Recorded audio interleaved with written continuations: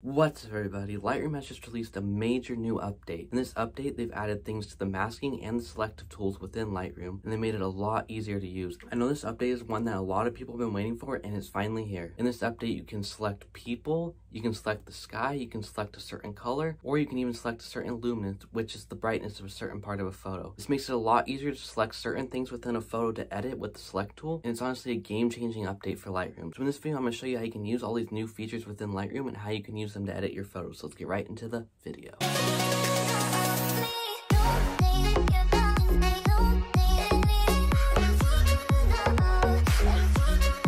So if you've ever used the select tool in Lightroom, you know how hard it is to select your subject of your photo, whether it be a person, an animal, or whatever it is. You have to literally draw on that subject to select them. It just takes a long time because you have to draw it perfect, because if you don't, you'll go outside of the outline of the subject and you'll be editing parts of the photo you don't want to edit. We've all gone through the struggle of trying to select the subject in Lightroom.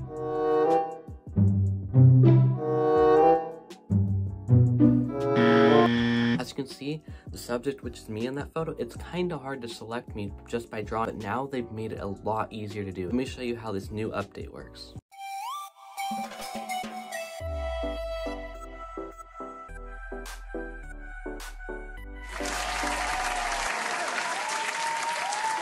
As you can see, this new subject select tool works perfectly and selects the subject perfect. No more having to draw it out or take hours to try to select a subject. You just press one button and then the subject selected. That's just one of the many features this update's added, so let's get into the rest of the features. So the next thing they've added is the ability to select the sky. So this is the same thing as selecting the subject, except you're selecting the sky rather than the subject. So you just press select sky and there you go, it selects the sky for you. It's simple as that. So what you would use this tool for is to select the sky to edit it, because maybe it's too bright or it needs more color to it, or the sky could be oversaturated or over highlighted. That's the most common thing I find when I'm editing my skies, is sometimes when you're editing the original photo, the sky will get oversaturated or over highlighted, so you have to select the sky and go back and fix that. So that's the most common thing I would use the select sky tool to fix. Let me show you how you can do that. So for this photo, I actually want to turn down the sky's exposure a little bit because I think it's too bright to go with the rest of the photo, and the sand's kind of dark, so I want to make the sky a little bit darker so it matches the rest of the photo. So I'm going to turn the exposure down, and I think right there is about right, and the sky already looks a lot better. To toggle your selection, you just press the little circle square icon in the top right corner. I don't know how to explain that icon, but you just press that icon, which is another cool feature that they've added to this update that they didn't have in the previous version, and that's how you can use the sky selection tool. Alright, before we get into the third new thing that they've added to this new update, if you're enjoying the content, just make sure to leave a like on this video because it would really help me out and I would really appreciate it. Also, I'm Austin Collins. I'm a photographer and a videographer, and on this channel I do photography tips as well as videography tips. If you're interested in any of that, just make sure to press subscribe on my channel. The subscribe button will be right there, and I would really appreciate that as well. Now let's get into the third feature that they've added to this update. So the next three things within the select tool are the brush, the linear, and the radial selections. Those select tools were actually already in the previous version of Lightroom. I did a tutorial on how you can use those in a basic editing tutorial within Lightroom. So if you're interested in watching that, it'll be right here. So we're going to skip over those three since they were already in the previous version. We're going to get to the new stuff, which is the color selection and the luminance selection. The color selector is basically you select a color and it'll select that color throughout your entire photo. So let's say I want to select blue in this photo. It would select all the blue parts of my photo. That way you can edit one color of the photo. So the refine thing, what that means is you're turning up the brightness or turning down the brightness of that color that you've selected. That's all refine means. So if you turn it up to the right, that turns the brightness of the color up and brings the color out more. You turn it down, it darkens the color, makes the color stand out less in your photo. So what this can be used for is editing like small things. Maybe you want to change the way someone's pants or their sweatshirt or a piece of clothing stands out on someone. That's what that would be used for.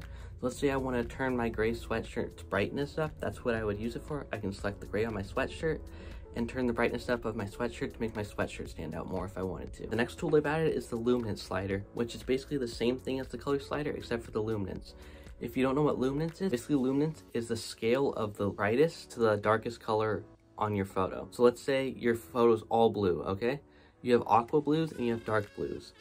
So if you're selecting the luminance of the aqua blue, that is the brightest part of your photo. So if you select that and you refine the luminance and turn that luminance down, it will darken all the brightest parts of your photos that you've selected. If you select the dark blue part of your photo, refine that and bring it up, that will make your photo brighter because you're increasing the brightness of the darks of your photo, so that in turn is making the whole photo brighter. It's kind of a complicated concept, but once you understand it and see how it works, it's a lot more easier to start using. This is a slider that I wouldn't use much because it doesn't really affect the outcome of your photo and it's not used very much. Things you could use it for is if your photo is really dark coming out of camera and you want to make it a lot more brighter, you can use the Luminance Slider. Select the darkest part of your photo and turn it all the way up to the right to make it super bright. But this is a very rarely used selection and I wouldn't recommend using it unless you absolutely have to. So there's actually one more feature that I want to talk about that doesn't involve the selection slide, they've also added in this update. So this feature is the ability to have Lightroom select a preset fits your photo. Basically, Lightroom will analyze your photo and choose from a bunch of presets to figure out which one they think fits your photo best. So this tool can be used if you're editing your photos really fast and you just want to find the best preset to apply to them really quick. It can also be used to give you ideas for editing your photo. So it's a really cool tool if you want to get ideas for editing your photos.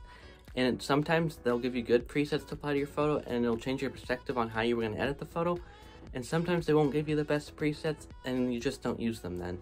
But I'm gonna be honest, this tool's about 50-50. Sometimes they'll give you good presets, sometimes they'll give you presets that don't fit the photo. It's just a good tool for getting ideas for editing. Also, they've added about 50 new default presets that you can apply to your photos, and these presets are actually pretty good as well. So if you want to learn more about photo editing and how presets work, I have a video on it right here. I also have a basics Lightroom tutorial right here if you want to learn all the basics of Lightroom and editing. I also have tons of more advanced editing tutorials on this channel, so if you're interested in that, make sure to press subscribe or you can check the channel out. Yeah, this was the Lightroom update. It's a really great update and I'm so excited they added all these new selection tools and I can't wait to start editing my photos with them. Thank you for watching the video and I'll catch you in the next one.